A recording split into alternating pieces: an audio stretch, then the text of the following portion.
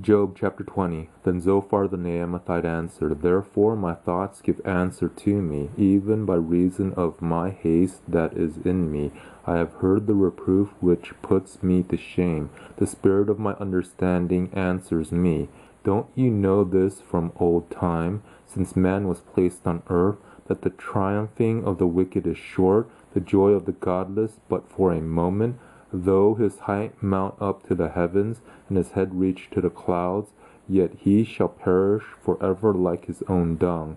Those who have seen him shall say, Where is he? He shall fly away as a dream, and shall not be found. Yes, he shall be chased away like a vision of the night.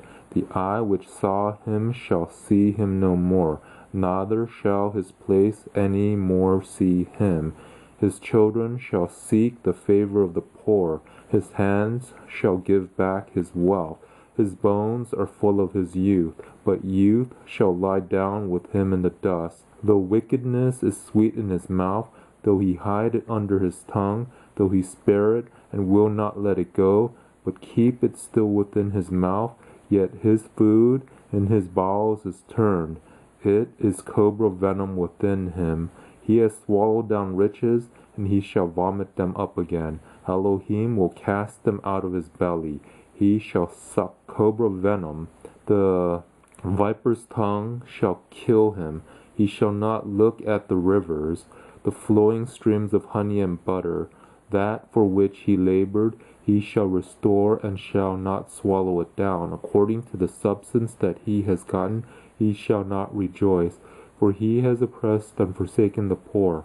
He has violently taken away a house, and he shall not build it up. Because he knew no quietness within him, he shall not save anything of that in which he delights. There was nothing left that he didn't devour. Therefore his prosperity shall not endure.